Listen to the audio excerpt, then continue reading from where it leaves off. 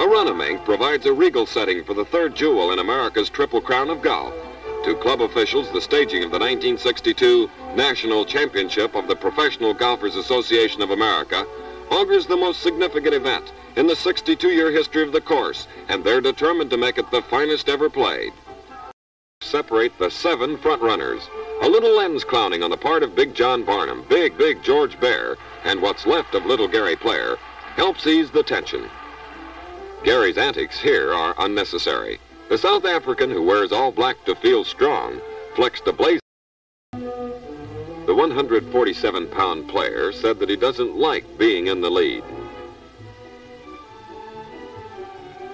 As he prepares to hold his advantage, Gary hands it up with a great show of confidence.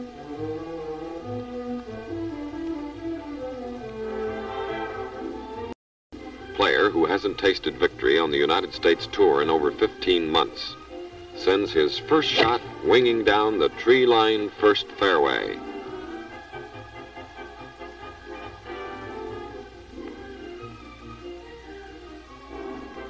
Bob Goalby, PGA abandoned 5 years ago, as Player and Goalby continue their head-to-head battle. Here's Player rolling one 5 feet past the pin. With Goalby already holed out in regulation figures, Player again needs this putt for his par. The emotion-packed drama was never greater as Player studies the contour of the green. The putter that he had used only once earlier this year again becomes the most important club in his bag. He strokes, and the ball just curls in the side door, and Player is still 2 shaky strokes in front of Goalby. In earnest again. By the 12th, Goalby has narrowed the gap to just 2 strokes. Goalby is on in 2. Player studies the shot ever so carefully.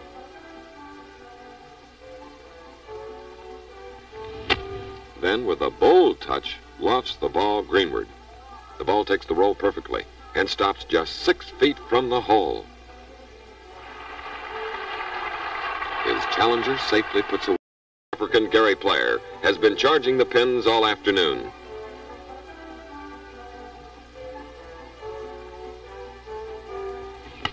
Again, he strokes boldly.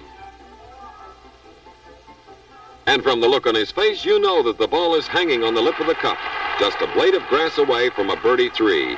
It took him just 69 shots to complete his 3rd round, and the dazzling little shot maker takes the tournament lead with a 208.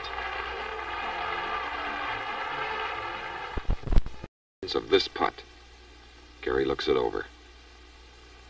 Then bangs it cupward. The ball drops for a hard-earned par 4, and Player hangs on doggedly to his 2-stroke lead. Very costly.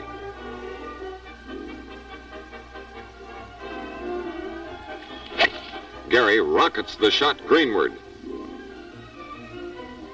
It catches the fat part of the green, and Gary is safely on, but some 50 feet from the pin.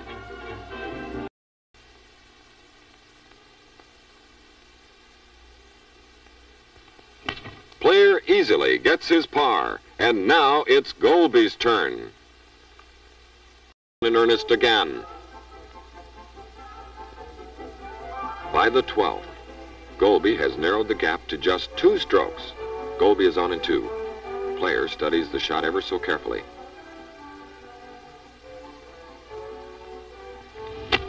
Then, with a bold touch, lofts the ball greenward. The ball takes the roll perfectly and stops just 6 feet from the hole. His challenger safely puts away. Player goes for the pin on his 3rd shot.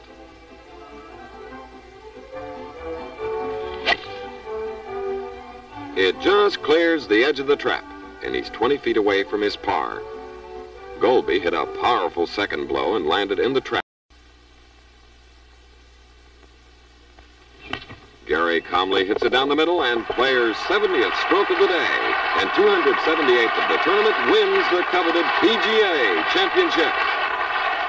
Player seems drained of all energy as he faces the wild enthusiasm of photographers' gallery and is then greeted by his wife, Vivienne.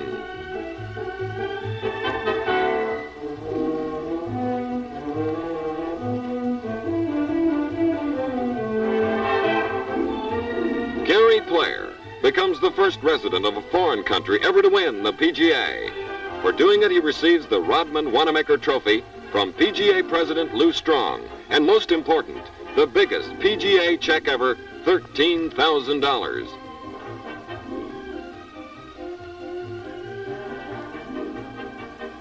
One of the hardest fought of all PGA championships is now a matter of history, but we doubt if the thousands of fans at